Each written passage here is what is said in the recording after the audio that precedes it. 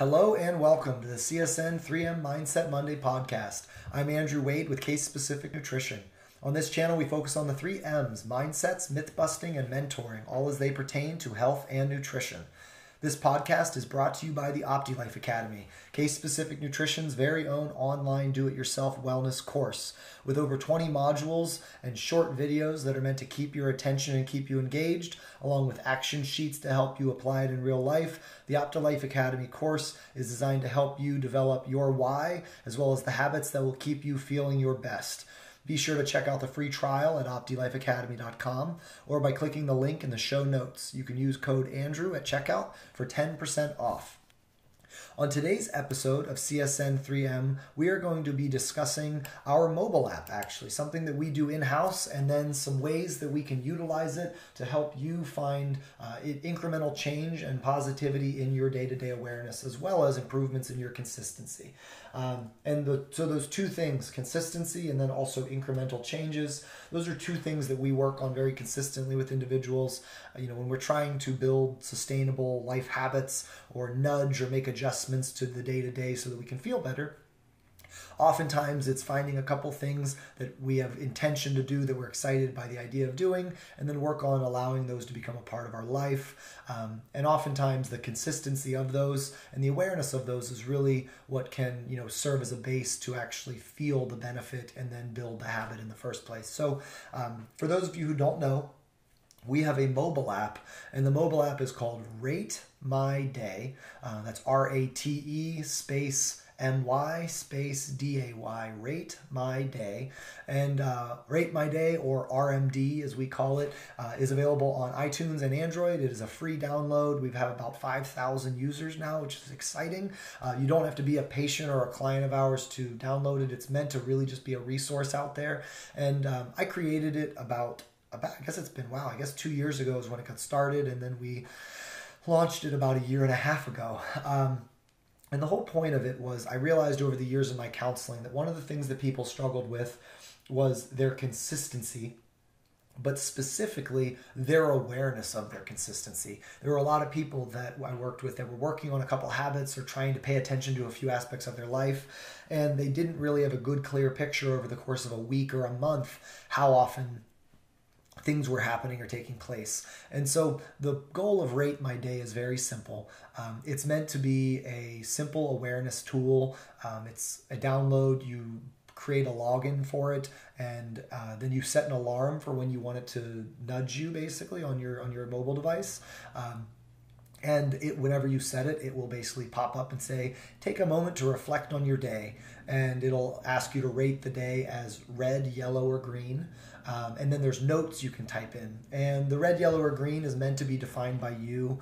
This is something that we use with a variety of clients. I have people that use this to manage their anxiety or to monitor their anxiety or their depression or their emotions. And if they're having a really bad emotional day, they mark it as red, and then they journal what was going on in their life. If they have a yellow day where they were feeling kind of neutral, like they were maybe a little bit down, but it really wasn't consuming them, they might note it as a yellow. And then if it's a green day, that hopefully means that there's been a lot of positive going on, or they really felt like they were able to live their life in a good way that day, and then they can journal that. And over the course of weeks and months, we can then see how often are we green, yellow, and red. Are there any patterns to the yellows and reds? And is there anything we can do in that journaling to better understand what's triggering and what's causing those to happen? You'd be amazed how many times, red days from an emotional standpoint occur, at specific days during the week, and it's realized that, it's a meeting that's at work, or it's some event that goes on in our life, or it's the, aftermath of when something you liked or that was exciting to you was done and it was disappointing. We can really see a lot of patterns when we seek to observe.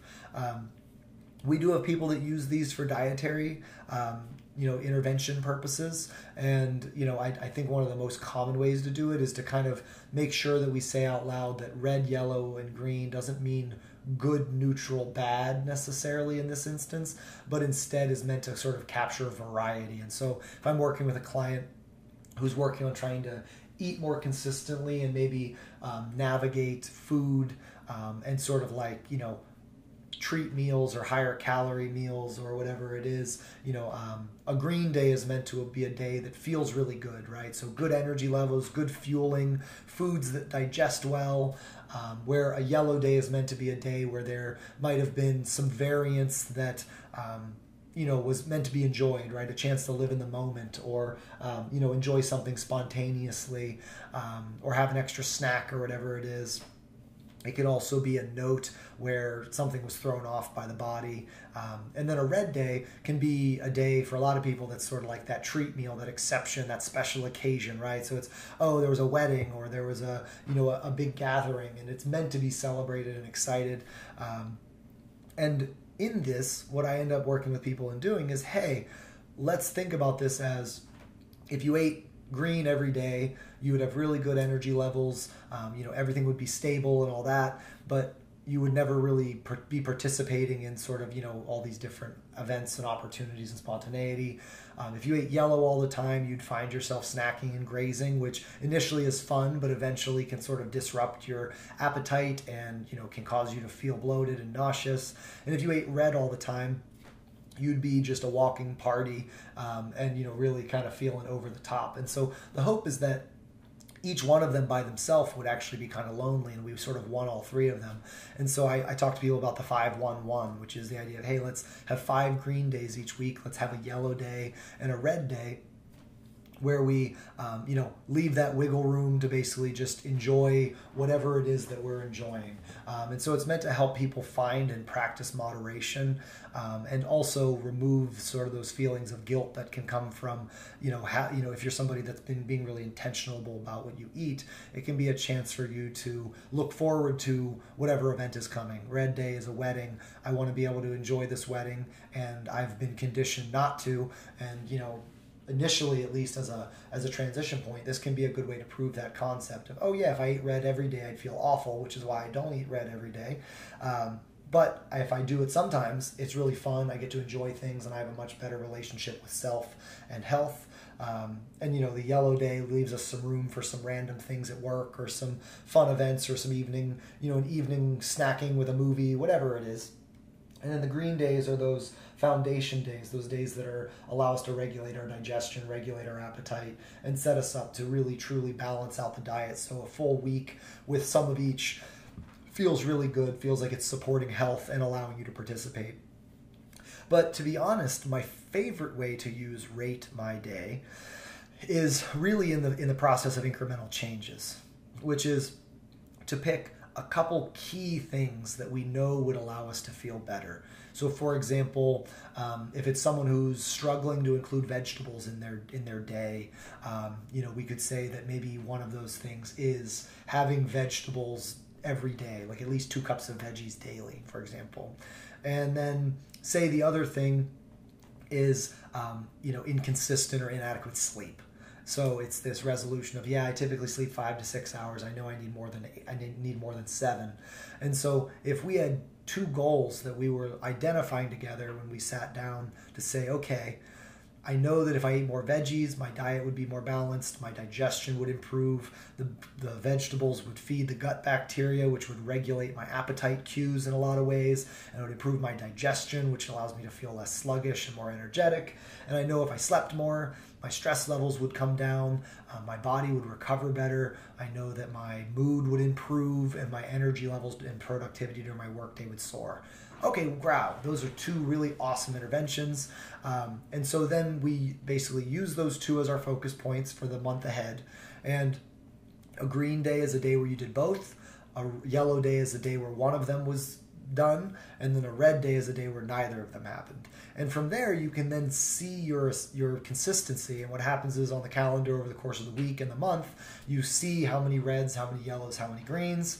And then in the dashboard where it compares the months, you can see how many green, yellow, and reds you have from one month to the next. And so it's meant to be a pretty versatile opportunity, but more importantly, I'm hoping you can see where it would drive consistency for those that are looking to better understand their consistency, right? It's this idea that most of us forget that we eat 3 to 4 times a day, 7 days a week. And, we exercise and we work and we have family obligations. We have all these things going on in our world, and most of us feel like our world's going a million miles an hour. And if I talk to you on a Thursday and we try and talk about what's going on in your world Monday, it's very hard to recall that. But something like a Rate My Day allows us to see what's going on, monitor sort of macro viewpoints, see big picture trends, see what's going on in the day-to-day, and then what it's adding up to. And it can be a really good way to help people adjust and see their reality. It can be a good way to expose patterns and motives. And it can also be a good way to sort of serve as a simplified way to capture subjective feelings. Wow, I'm feeling really good after a few days of doing this, or I had a few days where I didn't and I felt really sluggish and sleepy. The goal of the app is to remove the guilt and the shame and a lot of the negative emotions that a lot of fad diets provide, provide, whether it's accidental or intentional, and replace it with a goal of awareness, which is really what we try and work on. We try and help people with awareness of self and intention, better understanding what the goal is and why that is the goal.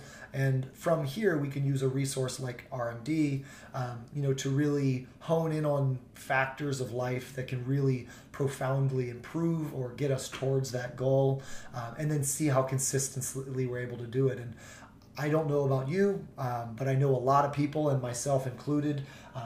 There is a 4-year-old inside, and bright colors tend to work. And there's something about getting a green or a yellow or a red and then reflecting on it that becomes sort of mentally stimulating, gives sort of a dopamine rush, gives a good challenge, becomes a really easy way to communicate and become in tune with self. I even have physical therapists that have people that are supposed to be doing PT exercises at home, and they use RMD to keep track of how often the exercises are getting done. A lot of times that initial awareness can be extremely valuable and can allow us to better see what we're doing, and then from there what we can be doing to improve it so that it feels better mentally, physically, and emotionally. So if you haven't already, check out Rate My Day. I would encourage you, before you start using it, to outline what your goal is with it and then what your green, yellow, and red is defined by. I would caution you from setting it up so that red is unless you're doing something more emotionally focused like stress management or depression. If you're doing something like tracking life habits or doing food related, I'd encourage you to avoid red being a bad day, but instead thinking of it as an exception day, right? Because there really isn't such a thing as bad food, but our diet can influence how we feel. And if we recognize that there's a spread of food that feels very good and consistent, but might not be emotionally and culturally complete, we need to make sure we're inserting those emotional and cultural components. And then when we're doing that, we want to see how often it is, because far too often, a donut on a Tuesday afternoon in the middle of the workday, followed by a handful of M&Ms before you leave work, and then that night going out and saying, "Man, I haven't eaten anything all day," and eating a personal pan pizza and wings. We can see where our brain can sort of fall into that mindless eating, essentially. And so the hope behind Rate My Day is that we actually help with mindfulness, we help with that awareness, and more importantly, we seek to use the red, yellow, and green to see patterns, but not to cause guilt or shame, instead to relieve from that. If you have questions or you want to set your own RMD goals with a dietitian, you know how to reach out to us. We are Case Specific Nutrition. You can find us on casespecificnutrition.com as well as Case Specific Nutrition on all social media. I'd like to thank you again for listening. Please subscribe to our channel, CSN3M. Share on your favorite social media, tagging a loved one. And don't forget to hashtag spread the health. We will be back next week with another CSN3M Mindset Monday.